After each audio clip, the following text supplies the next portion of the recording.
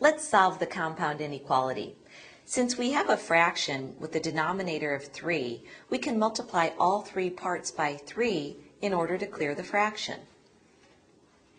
So we'll have 3, 3, 3. And we end up with negative 9 is less than or equal to, notice the 3 and 3 divide out and give us 1, so we just have 2x plus 5 in the middle part, is less than 18.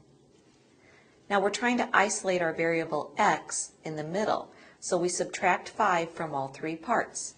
Negative 9 minus 5 is negative 14, is less than or equal to 2x, because 5 minus 5 is 0, which is less than 18 minus 5, which is 13.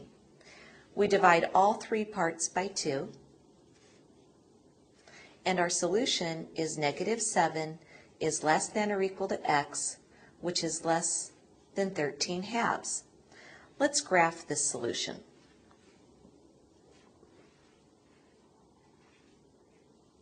(13 halves) is about 6.5, and negative 7.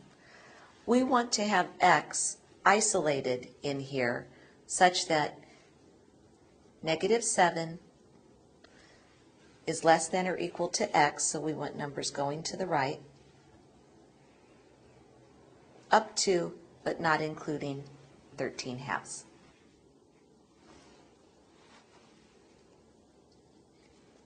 The set builder notation will be the set of all x such that negative 7 is less than or equal to x is less than 13 halves.